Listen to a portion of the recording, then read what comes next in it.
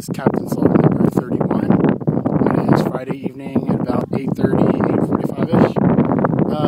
We got off the expressway to turn to go back towards home, and there was a sign for Independence Rock, 20 miles the other direction. We definitely had to make that detour. So I'm out of breath because I just ran up Independence Rock, and absolutely amazing.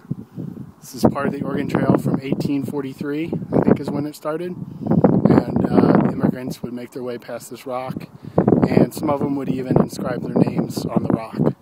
So it's awesome. And I'll just go ahead and give you a little bit of the view.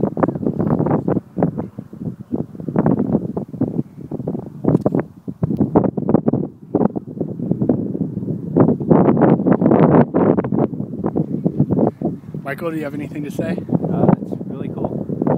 That's it? Very high up. Very high up? Yep. Did you have any trouble hiking up the Independence Rock? Yes, a little bit out of breath. Yes.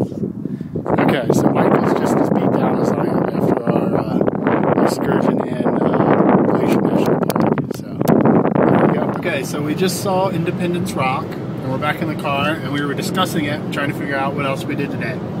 So I kind of went through some pictures that I took, and I wanted to give you an update about what we really did today. So after Sacagawea's grave, we went to Split Rock, and then we went to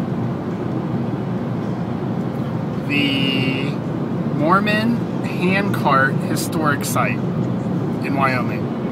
So we got there 5 minutes after the museum part of it closed, and we weren't very happy about that. We wanted to find out what the heck it is. And since we don't have internet, we can't Google it, and it looked pretty cool.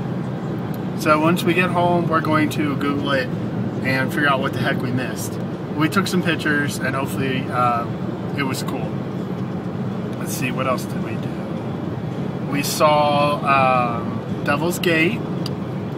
That was cool. We saw a lot of stuff from the Oregon Trail today. Being in Wyoming has been a trip. It's been cool. We're really glad that we came this way. Last time Michael did this trip 2 years ago, he went a different way home, and we're really glad we came this way. Let's see, did we do anything else that was cool? We saw Independence Rock and Split Rock, and I think that's about it. So, there you go.